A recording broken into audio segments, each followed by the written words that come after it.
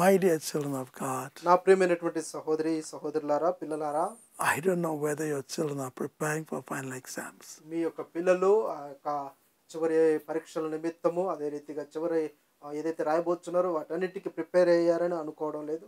May my heavenly Father of all wisdom gives them wisdom so that they can pass the exam. అదే రీతిగా పరలోకమందున్నటువంటి తండ్రి వారికి ఆ పరలోక జ్ఞానాన్ని కలిగించి వారు పరీక్షలకు సిద్ధపడి ఉత్తీర్ణులగుటకు నేను ప్రార్థన చేస్తూ ఉన్నాను.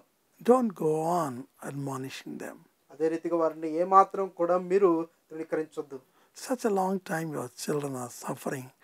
Online classes are not equal to the direct class in the classroom. అదే రీతిగా గత కొన్ని రోజులుగా దినాలుగా మాసాలుగా సంవత్సరాలుగా మీ పిల్లలు ఎంతగానో బాధపడుచున్నారు, ఇబ్బంది పడుచున్నారు. ఎందుకనగా వారి యొక్క ఆన్లైన్ క్లాసుల ద్వారా ఏమి అర్థం కాక సతమతం అవుతూ ఉన్నారు. So as the children are entering into the school, it's something like from darkness to the sunlight. అదే రీతిగా కొద్ది దినాల్లో వారు స్కూల్ వెళ్ళి ఉన్నారు. వాళ్ళు వెళ్ళినప్పుడు వారు చీకట్లో నుండి వెలుగులోనికి, వెలుగులో నుండి చీకట్లోకి వెళ్ళినట్లుగా ఉండి ఉన్నది. So encourage them to go to school. వారు స్కూల్కి వెళ్ళాలని మీరు ప్రోత్సహించండి. I know some little children doesn't want to go to school. కొంతమంది చిన్నపిల్లలు అయితే వారు స్కూల్ పోవాలనేటువంటి ఆశ ఉండదు. Even third standard, sixth standard. ఆ 3వ తరగతిలోను 6వ తరగతిలోను వారికి పోవాలనేటువంటి ఆశ ఉండదు. In that case, either father, mother, please take your child to school. అదే రీతిగా అటువంటి కారణాలు ఉన్నట్లయితే తల్లిదండ్రులు అనేటువంటి మీరు ఆ పిల్లల్ని స్కూల్కి తీసుకెళ్ళండి. Do not picking them. Do not say any angry word. Do not strike them. కోపకరమైనటువంటి మాటలు కానీ అదే బాధాకరమైనటువంటి మాటలు పలకకుండా మీకు సాత్వికంతో దీనత్వంతో వారిని తీసుకువెళ్ళండి. With love, encourage them to go. అదే రీతిగా మీ దేవుడు మీకు ఇచ్చినటువంటి ప్రేమతో వారిని ప్రోత్సహించి స్కూల్కి తీసుకువెళ్ళండి. As they have to study a lot of things. వారు ఎందుకనగా ఎన్నో విషయాలు చదవాలి. Pray for them every day. ప్రతిరోజు కూడా వారి కొరకు ప్రార్థించండి. And sometimes as they study, mother and father also have to study. అదే రీతిగా పిల్లలతో కూడా తల్లిదండ్రులు కూడా చదవాల్సి వస్తుంది. What to do? Children are inheritance from God for us. ఎందుకనగా దేవుడు వారు ఇచ్చినటువంటి స్వాస్థ్యమై ఉన్నారు. The same word we are going to concentrate. అదే ఒక మాటను మనము గమనించబోతూ ఉన్నాం. Psalm 126 verse 5. అదే రీతిగా 126వ కీర్తన 5వ వచనము. Those who sow with tears will reap with joy. కన్నీళ్లతో విడిచి విత్తువాడు తప్పక ఫలమును కోసెదరు. What we are going to sow? మనం ఏమి విత్తబోచు ఉన్నాము? See, if you read the Bible very carefully, మనము జాగ్రత్తగా బైబిల్ గ్రంథాన్ని గమనించినట్లయితే, whenever you pray to God for the repentance of your family, that means you are sowing. ఎప్పుడైతే నువ్వు నీ యొక్క కుటుంబం మారు మనసు కోసం నువ్వు ప్రార్థిస్తూ ఉన్నావో అందు విషయమైనటువంటి అర్థం ఏమనగా ఖచ్చితంగా నువ్వు ఏడుస్తున్నావు అనేది. So salvation of the soul is very, very important. అదే రీతిగా ఆత్మ యొక్క రక్షణ అనేది చాలా ప్రాముఖ్యమైనది. In many families, people are praying for their family members to repent. అనేకమైనటువంటి కుటుంబాల్లో గమనించినట్లయితే వారి యొక్క పిల్లల మారు మనసు నిమిత్తమో లేకపోతే కుటుంబముల యొక్క రక్షణ కొరకు ఎంతగానో కన్నీరు విడుస్తూ ఉన్నారు. Paul and Silas have been chained and in the shackles, and they have been beaten severely until they bled. అదే రీతిగా మనము బైబిల్ గ్రంథంలో గమనించినట్లయితే పౌలు శీలాలు భయంకరముగా చెరసాలలో బంధింపబడి ఉన్నారు, భయంకరంగా కొరడాల దెబ్బలు తిని ఉన్నారు, ఎంతో హింసింపబడి ఉన్నారు. But instead of criticizing God, they just praise Him. దేవునికి వ్యతిరేకంగా మాట్లాడకుండా, దేవుని యందు సనుగొనకుండా వారు దేవుణ్ణి ఆరాధిస్తూ స్తుతిస్తూ ఉన్నారు. వారు మంచి గీతాలు ఆలపిస్తూ ఉన్నారు. What happened? ఏం జరిగింది? On one side with tears, there's the songs and praises. కన్నీళ్లతో వారు దేవుణ్ణి స్తుతిస్తూ మహిమపరిచి ఉన్నారు. That made the jail warden to repent. ఆ యొక్క పాటలే ఆ సంతోషకరమైనటువంటి పాటలు వారు ఏం చేస్తున్నారంటే ఆ యొక్క జైల్లో ఉన్నటువంటి వార్డెన్ మారు మనసు పొందేటువంటి విధంగా చేస్తున్నారు. What the Bible says. Bible గ్రంథం ఏం సెలవిస్తా ఉంది? The warden himself receives salvation, rejoice with them. అదే రీతిగా జైలు కాపలాదారుడు లేకపోతే జైలు అధికారి ఆయన సంపూర్ణమైనటువంటి రక్షణ పొంది ఉన్నాడని చెప్తూ ఉన్నది. As the whole family accept the Lord Jesus Christ. ఆయన కుటుంబం అంతా కూడా దేవుణ్ణి స్వీకరించి ఉన్నది, రక్షణ పొంది ఉన్నదని బైబిల్ గ్రంథం సెలవిస్తుంది. Yes, my dear child. అవును నా ప్రియమైన వాడా. You might have prayed for a long time. నువ్వు ఎన్నో దీర్ఘకాలముగా ప్రార్థిస్తూ ఉండవచ్చు. With tears. కన్నీళ్లతో ప్రార్థించి ఉండవచ్చు. And with fasting. అదే రీతి ఉపవాస ప్రార్థన ఉండవచ్చు. And with travailing. అదే రీతిగా ఎన్నో ఇబ్బందులు కూడా వెళ్ళి ఉండవచ్చు. For the repentance of your husband. నీ యొక్క భర్త యొక్క మారు మనసు నిమిత్తమే ప్రార్థించు. Or repentance of your children or grandchildren or wife.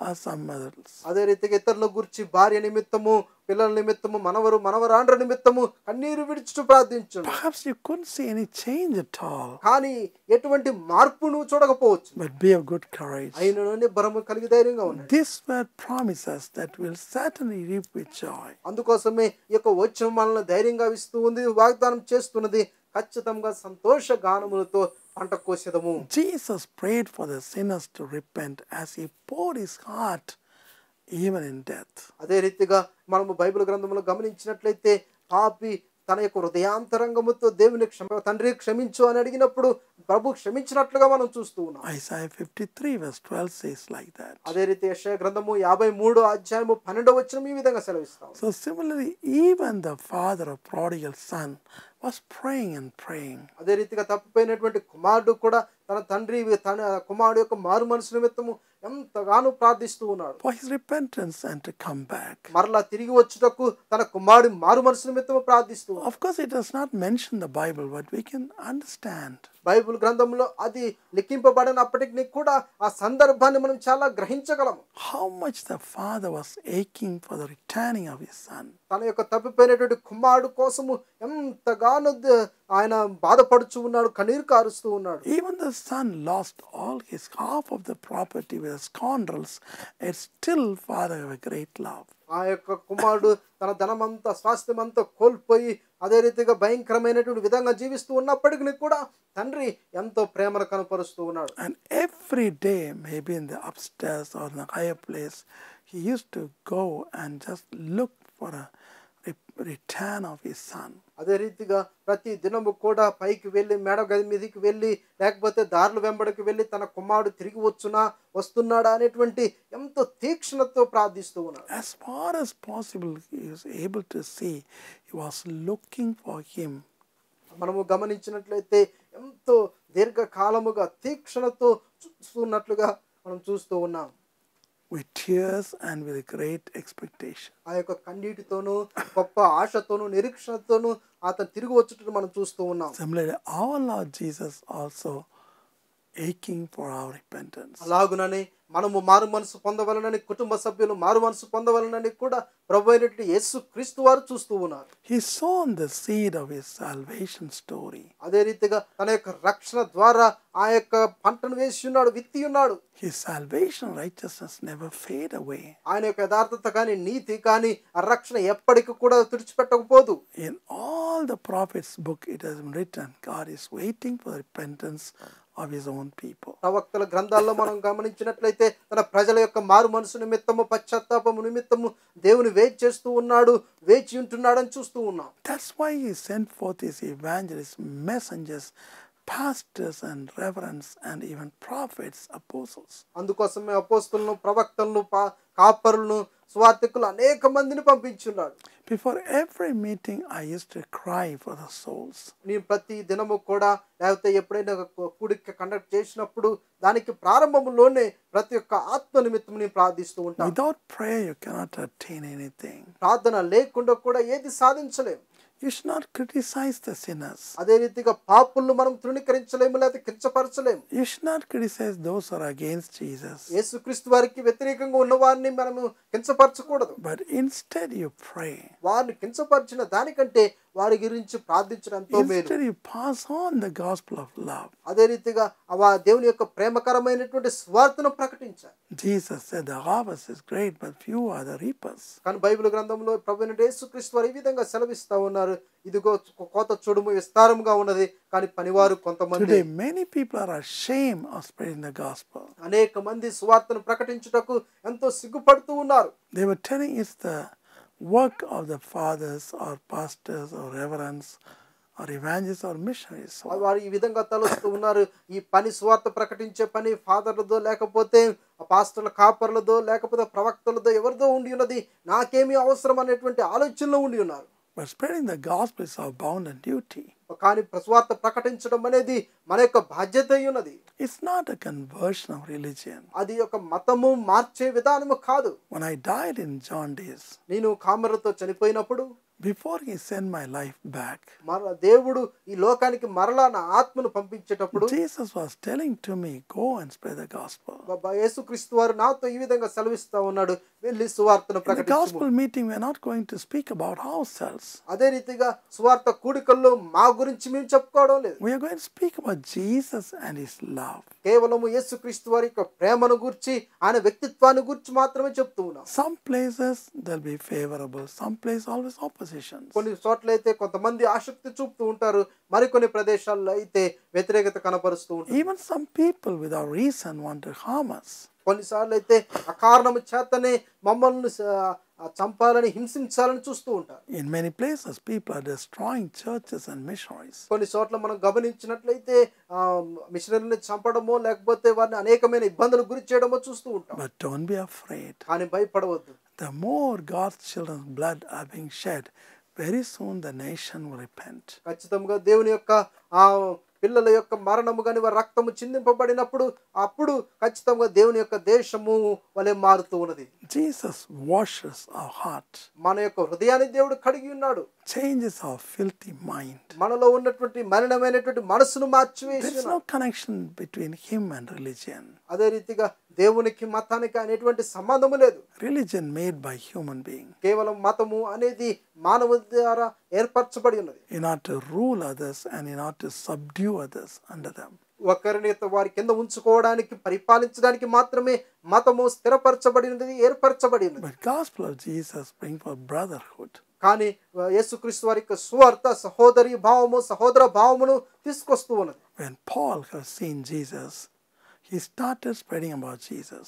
ఎప్పుడైతే అపోస్తలుడైన పౌలు యేసుక్రీస్తు వారిని చూసినప్పుడు అప్పుడు ఆ యేసుక్రీస్తు వారి సువార్తను ప్రకటించడం ప్రారంభించాడు. To his disciples, అదే రీతిగా పిల్లలకు, శిష్యులకు కూడా ప్రకటించడం మొదలుపెట్టినాడు. wherever I go, నేను ఎక్కడికి వెళ్ళినా కానీ only persecution, hardship and trials have been put before me.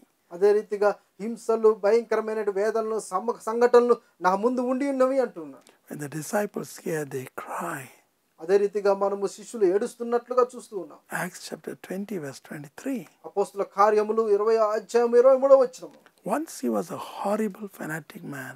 అదే రీతిగా ఒకప్పుడు భయంకరమైనటువంటి వ్యక్తి, మత ఛాందసము కలిగినటువంటి వ్యక్తి. But now he preached the same gospel what he rejected first. ఏదైతే మొట్టమొదటిగా వ్యతిరేకించున్నాడో, ఏ సువార్తనైతే తృణీకరించున్నాడో అదే సువార్తను ప్రకటిస్తూ ఉన్నాడు. Whatever happened, he is ready to challenge. ఏది ఏమైనప్పటికీ, జరిగినప్పటికీ కూడా దాన్ని ఎదుర్కొనడానికి సిద్ధంగా ఉన్నాడు. Even he ready to die.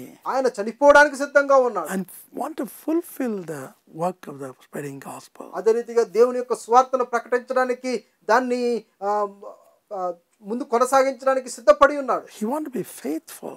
ఆయన విశ్వాస పాత్రుడుగా ఉండాలని సిద్ధపడుతూ ఉన్నాడు. He had been scourged, he had been immersed in the sea waters, he had been made naked, and he has suffered a lot, famine and also starvation, everything.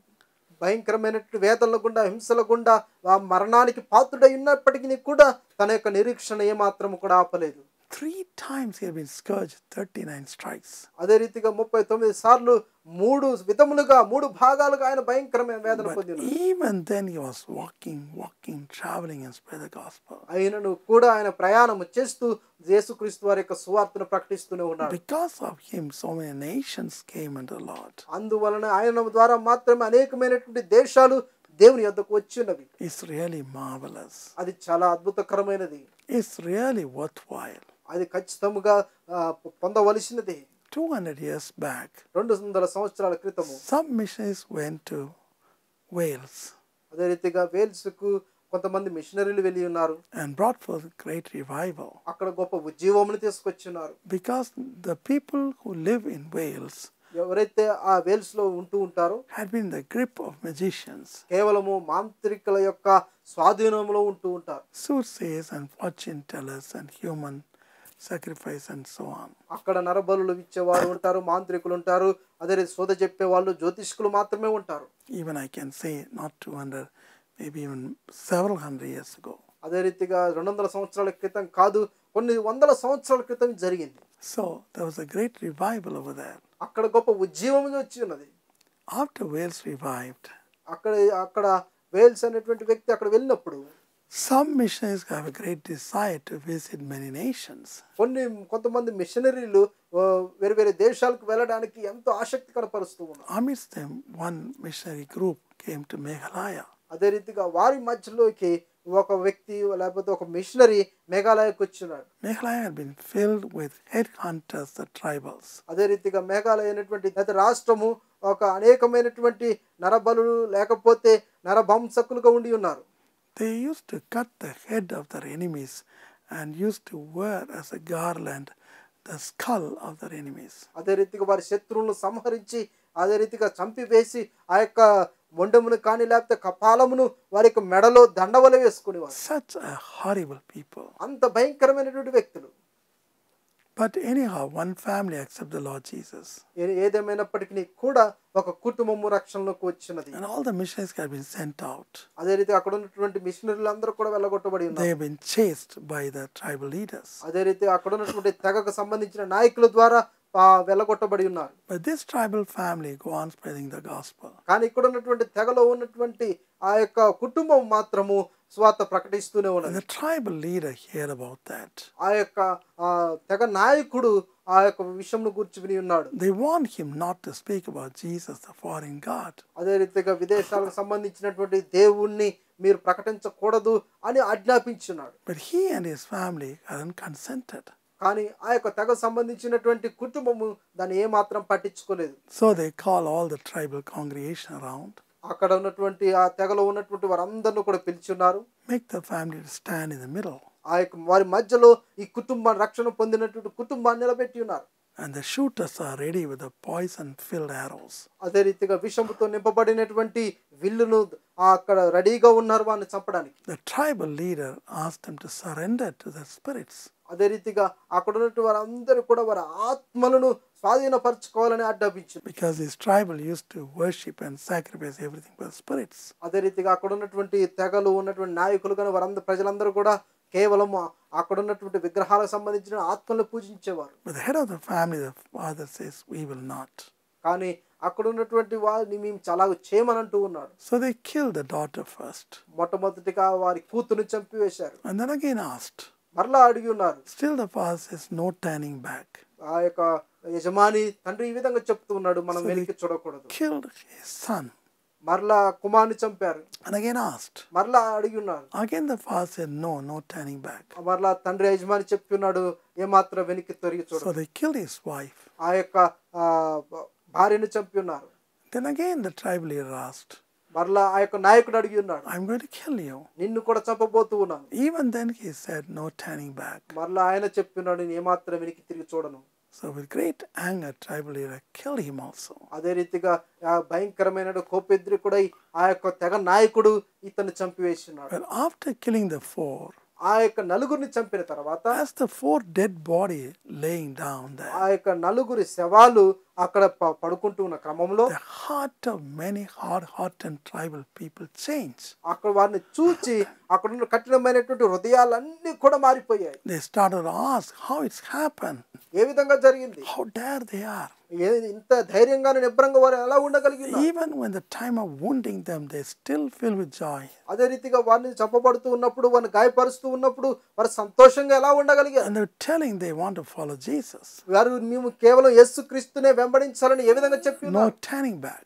మేము వెనక్కి చూడమని So immediately అకస్మాత్ hundreds of people accept the Lord Jesus. అక్కడ ఉన్నటువంటి అనేక వందల మంది దేవుని అంగీకరించున్నారు. When the tribal leader saw that, ఎప్పుడైతే ఆ యొక్క తెగ నాయకుడు చూస్తున్నాడు, he also accepted Jesus. ఆయన కూడా దేవుని నమ్మి సొంత రక్షణగా స్వీకరించాడు. In this way, Meghalaya became the Christian state.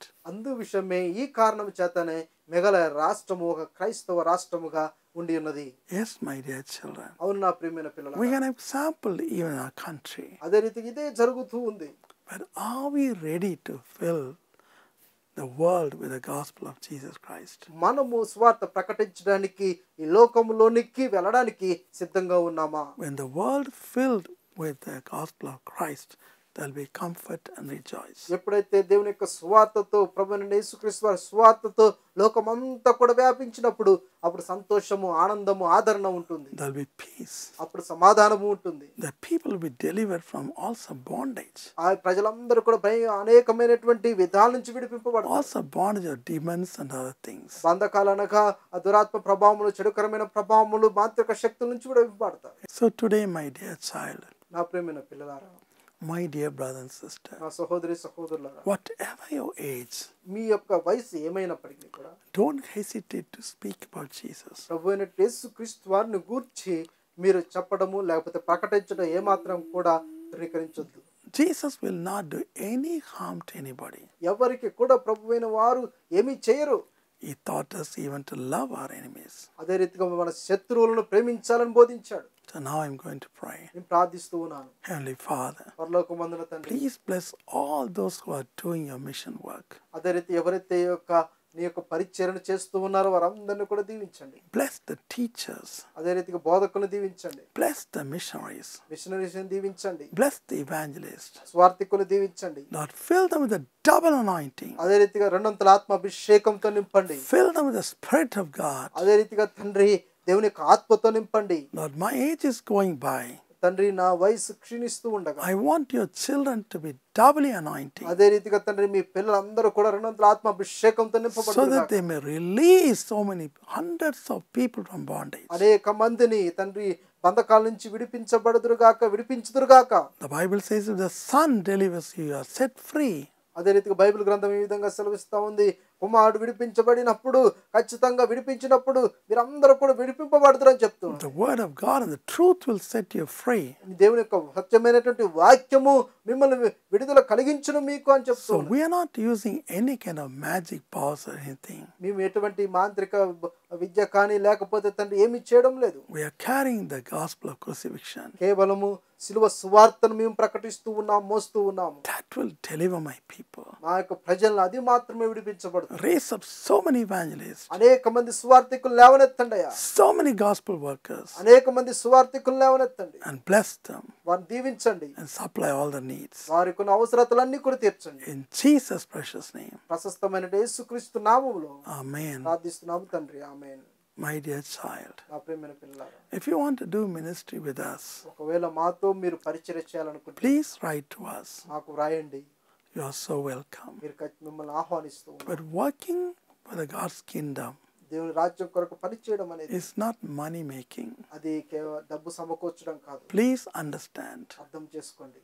In many places, people want a foreign donation or foreign money or high salary. అదే రీతిగా అనేక ప్రదేశాల్లో గమనించినట్లయితే వారు అమెరికా నుంచి విదేశాల నుంచి డబ్బు సమకూర్చుకోవాలని అనుకుంటూ ఉంటారు, లేకపోతే ఉన్నతమైనటువంటి డబ్బును నగదును పొందుకోవాలని ఆశిస్తూ ఉంటారు. That's not the true sacrifice. అది నిజమైనటువంటి సమర్పణ కాదు. Do you think the disciples were like that? ఈ శిష్యులు అలాగ ఉండి ఉన్నారని మీరు అనుకుంటున్నారా? God said whenever you go for gospel work, ఎప్పుడైతే నువ్వు స్వార్థకు వెళ్ళినప్పుడు don't take anything. ఏమీ తీసుకువెళ్ళొద్దు. God will supply. దేవుడు ప్రతిదీ కూడా సమకూరుస్తాడు. But we will give you nominal salary, అదే రీతిగా మీకు అనుగుణమైనటువంటి and జీతభత్యం మీకు కలిగించాలి. boarding and everything. అదే రీతిగా గృహములకు సంబంధించిన విషయాలన్నీ కూడా So we need a lot of people. అనేక మందిని ప్రోత్సహించండి. You can join us. మాతో కూడా కలవండి. Also you can join our power training. అదే రీతిగా మేము నిర్వహిస్తున్నటువంటి అపోస్తుల ప్రవక్తల శిక్షణ శిబిరానికి కూడా హాజరవ్వండి. In which I will teach you ఏదైతే నేను బోధిస్తానో how to spread the gospel. ఏ విధముగా సువార్త ప్రకటించాలి. God bless you. దేవుడు మిమ్మల్ని దీవించునుగాక.